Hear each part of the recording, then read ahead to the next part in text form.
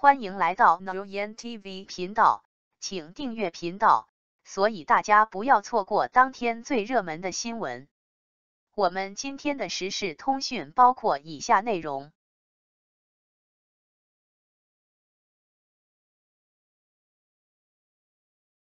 尖叫之夜即将官宣，王一博呼声极高，果然舞台啵给了大家太多期待。临近年末，各平台的活动也是一个又一个的接连开始。这边爱奇艺尖叫之夜要来，那边腾讯星光大赏也在等着。原本这些活动毫无意义，有意义的不过是娱乐圈的诸多帅哥美女们齐聚一堂，给粉丝们带来一场又一场精彩的表演罢了。对于王一博粉丝来说，王一博在哪里哪里就是值得观看的舞台。如今星光大赏那边尚且不知道王一博去不去，尖叫之夜好似已经确定了。尖叫之夜已经官宣了第一批艺人名单，他们的粉丝自然是欢欣鼓舞，但王一博对接这边已经通知大家，平台即将官宣王一博，具体时间还未确定，可以多蹲一蹲，各平台互相传播一下。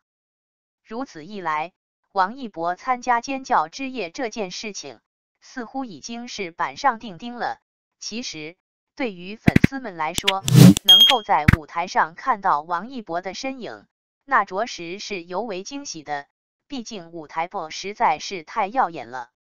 散落的华服舞感像阳光那样龙泉，王一博有那么多惊艳的舞台名场面，或性感，或狂野，或文艺，或明媚，他似乎就是为舞台而生的王一博，每一次在舞台上的精彩表演，都能够让大家看到他身体里蕴藏着的无限可能和对艺术完美的追求与融合。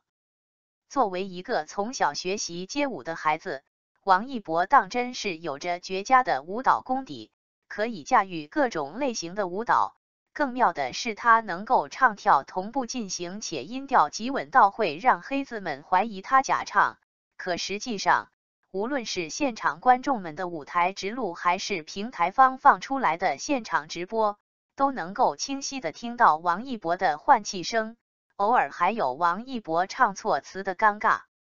看到这样的情况，还有谁不明白王一博的实力呢？王一博每一个神级舞台的背后，都是他孜孜不倦的练习与无数个努力日夜的背后，和每一个挥汗如雨的时刻。在王一博宣发播放出来的幕后练习中，伴舞们在休息，王一博还在练习；伴舞们去吃饭，王一博还在练习。即便是练习到所有人都下班离开，他都还在对着镜子熟练自己的舞蹈动作，由此才能造就每一个百看不厌、各个经典的神级舞台。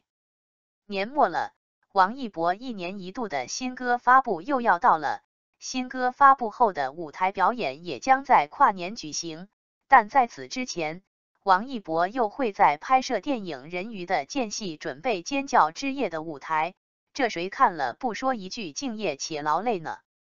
粉丝们用神的孩子在跳舞来形容王一博的舞蹈时刻，这个形容绝不夸张。王一博的舞蹈次次出圈，无论是参加活动现场还是参加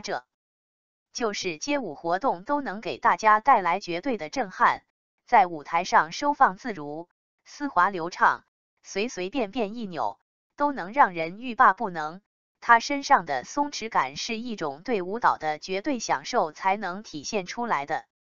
那么就让我们再一次期待王一博新的舞台吧，顺便期待一下王一博的妆造，毕竟现在的王一博又开始减脂了，舞台啵又要出来炸场了。肖战王一博不同台不等于 CP 拆了。最近甚嚣尘上的一则消息，博君一肖要同台了，引起广大网友关注。尤其两家唯粉一家 CP 粉三家粉丝更是翘首以待。唯粉期待看到自家日思夜想的哥哥，CP 粉想看两人能同前台、同后台、同休息室、同酒店，甚至同款同机，可谓一派欣欣向荣的过年景象。更有按捺不住的粉丝已经开始联系黄牛预订各种票了。14日传出消息，肖战工作室下属的肥虾专属意见宝给出明确回复，提醒大家理智追星，肖战不会出现在任何年底举行的活动当中，当然是他正在拍摄的大电影了。网上已有传言，由徐克导演、肖战主演的这部《射雕侠之大者》将在春节档上映。如果消息属实，那可真算得上时间紧任务重了。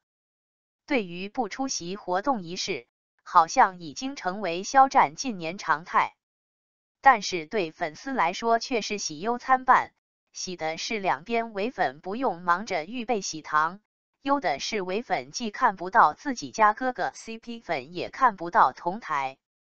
根据往年经验，他俩无论同不同台，活动过后必然会出现一波博君一肖比了的言论。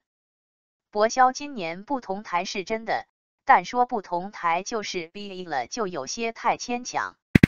且不说今年7月份某一次博君一肖比了的词条上热搜后被秒撤，光是最近一次的爬山运动，想必大家还记忆犹新。而为什么会有爬山运动，诸位应该也是心知肚明。所以咱们不怕比言论，换句话说，言论越激烈，放出来的糖越垂，一锤定死的节奏。另外，网上传出一博今年仍将准备在东方卫视跨年，无论消息真假，仅看去年一博离开老东家湖南卫视之后的首秀即选择东方卫视，而东方卫视是战曾经铁杆战略合作伙伴，也是众所周知，可见两人关系很融洽，至少是好朋友，而不是别人口中的毫无联系。说到底，博肖同不同台影响不到他俩私下的关系，退一万步说，就算同台也不可能有互动，没有合作前提下的互动才是真的卖腐。而 CP 粉之所以喜欢博肖，就是因为两人自然不做作的那种真实，不刻意不回避，从来只当他们自己。感谢您观看视频。如果您觉得本时事通讯有用，请不要忘记点赞、评论和订阅。祝您生活愉快，充满活力。再见。